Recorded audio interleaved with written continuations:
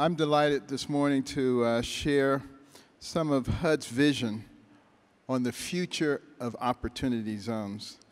And also I'm going to announce a new package of incentives that we're unveiling to make it even easier for the private sector to get involved with the opportunity zones. But first, I'd like to briefly explain why opportunity zones are so important, both to the Trump administration and to the work at HUD. We're proud to be presiding over an incredible period in our history as a nation of tremendous job creation, historic highs in employment, financial growth, and overall optimism, not only in the business community, but in the community at large. Opportunity zones were created as a result of the 2017 Tax Cuts and Jobs Act to promote investment into economically neglected areas and to create jobs there also. These incentives allow a new investment vehicle called opportunity funds to invest the capital gains in projects situated in the neighborhoods in America that really need the most help. Investors can defer and reduce their tax liabilities on capital gains quite dramatically by investing those gains in new construction, in rehabilitation, or in businesses that are expanding in those areas. In some cases, the capital gains tax can be reduced all the way down to zero. And the really key thing that's different about the Opportunity Zone concept and some of the things that have preceded it is the long-term incentive. You know, people have to be there for 5, 7, 10 years in order to get the major benefits. And of course, if you have to be there for the long run, you're going to be very interested in the return on your investment. So you're not just going to make your investment and walk away. You're going to continue to be interested in what's going on in those neighborhoods. And that means new growth will be consistent growth, new jobs will be persistent jobs, and they will really have a transformative effect on these neighborhoods. Now the result is that these opportunity zones, this is not a small incremental measure. It represents a major action. And, you know, some people have complained about these things. They say it's just a mechanism whereby rich people will get richer again and nothing will happen for poor people. I'm not sure why this argument comes up with everything in this country. You know, America is probably the last place in the world that we should be having this class warfare argument all the time. You know, you think about early on when the Europeans complained about America. They said, you got all these rich people like the Vanderbilts and the Rockefellers and the Kellogg's and the Fords and the Vanderbilts and Carnegies and the Mellons. And then you got all these poor people. You can't run a government like that. You have to have an overarching government that receives all the funding and then equitably redistributes it. Have you ever heard that before? What a bunch of crap. And, but what they didn't realize about America was that unlike, you know, the land barons of Europe who just accumulated wealth and passed it down from generation to generation, wealth in this country was invested in the transcontinental railroad, seaports, textile mills, factories, the mechanisms that created the most powerful and dynamic middle class the world has ever seen. And it didn't stop there. They also created schools, universities, and museums, and all kinds of cultural incentives for people. And it was part of creating the American dream, the land of opportunities.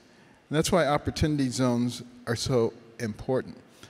And we're connecting the opportunity zones also with a revision in Section 3. Section 3 of the Fair Housing Act says that if you're getting HUD money, you have an obligation to train, hire, or give contracts to the poor people in that area. It's been hardly used because it was so onerous and nobody wanted to deal with it.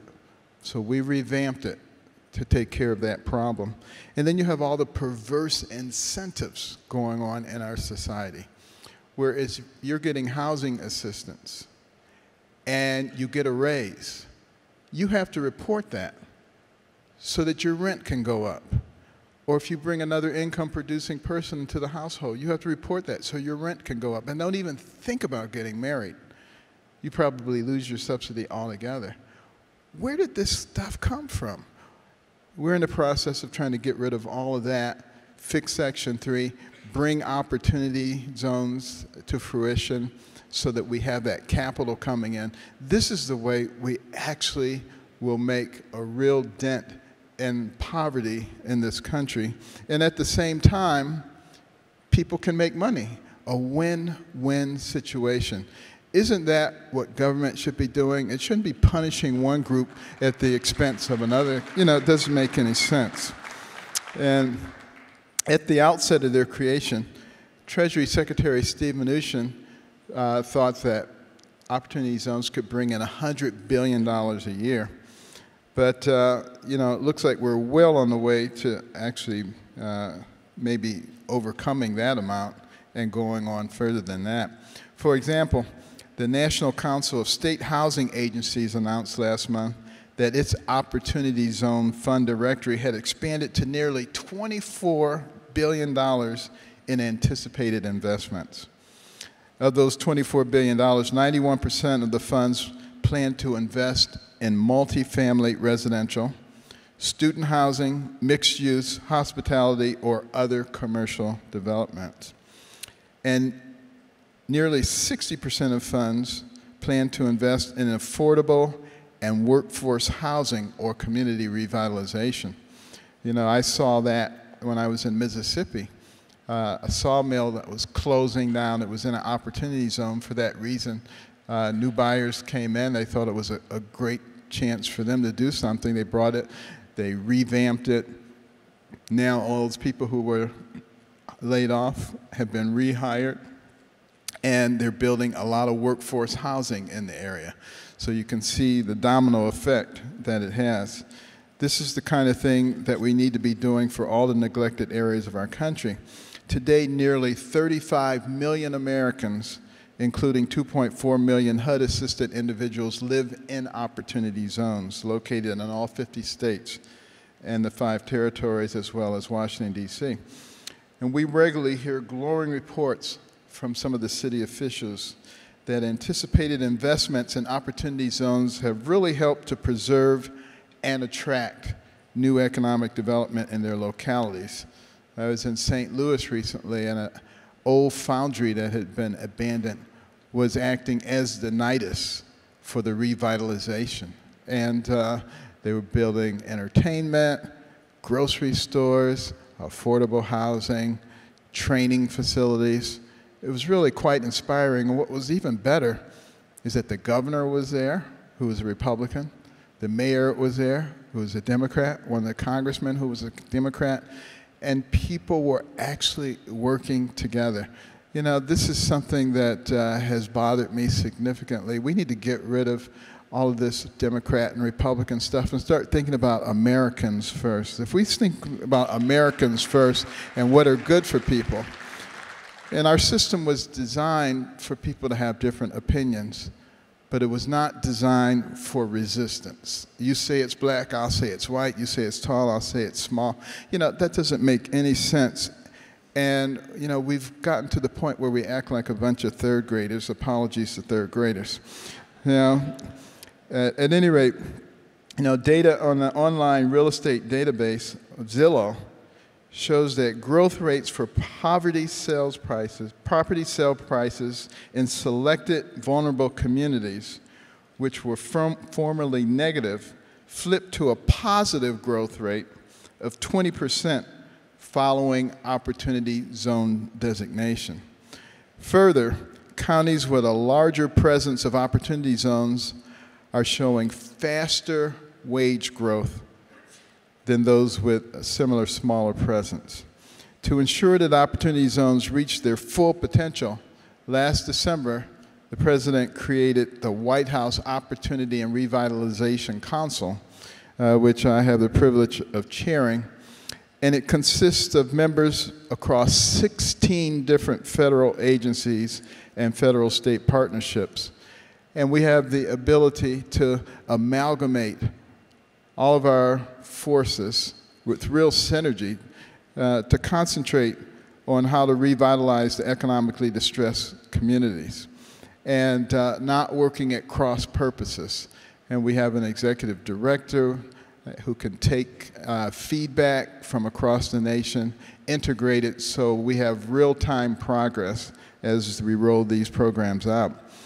As of now, the Council has identified more than 160 programs that could increase targeting to opportunity zones through things like grant preference points, loan qualifications, reduced fees, and a modification of eligibility criteria. We're also conducting a listening tour of urban, rural, and suburban opportunity zones throughout the nation, listening to the various stakeholders, the leaders, the entrepreneurs, the investors, the people who are being affected. We really want to hear from the people. That's how we're going to make this very successful. And today, I'm delighted to officially announce that the Federal Housing Administration, affectionately known as the FHA, which is actually our largest department at HUD, is unveiling a new package of incentives to encourage multifamily property owners to invest in developments and opportunity zones. FHA is part of the housing division at HUD and maintains an active insurance portfolio of more than, listen to this, $1.3 trillion. Each year helps to finance the homes of more than 1 million people looking to achieve the American dreams, more than 300,000 affordable rental units for multifamily purposes, and as well as elderly and disabled people. And this new incentive package will be effective today. It has two primary components. First, FHA is significantly reducing the application fees. Some people will recognize what the application fees actually are. Sometimes they're called exam fees. For people who are applying to multifamily mortgage insurance programs for apartment buildings located in opportunity zones. And then secondly, FHA is designating teams of senior underwriters who will be able to review the applications and shepherd them through in a very efficient and effective way. More specifically, applicants to the 3 FHA multifamily mortgage insurance programs will be eligible for significantly lower application fees. These are the programs that lead to new construction and substantial rehabilitation, urban renewal, concentrated development, and for purchasing and refinancing of existing multifamily properties. And, you know, the advantages will accrue basically according to the affordability of the different multifamily projects that are engaged upon. Now, when more investors can apply for benefits and opportunity zones, then obviously more supply will occur. And that's what this notice is all about. The FHA will also be designating teams who will be in these places and will be very much available. Efficiency is a huge part of what we're trying to achieve. We're doing that at HUD, by the way. We've asked every department to look at what is causing them to be inefficient, because you can have 10 efficient departments and one that's not efficient, and it slows down the whole process regardless of what everybody else has done. We're changing that big time right now.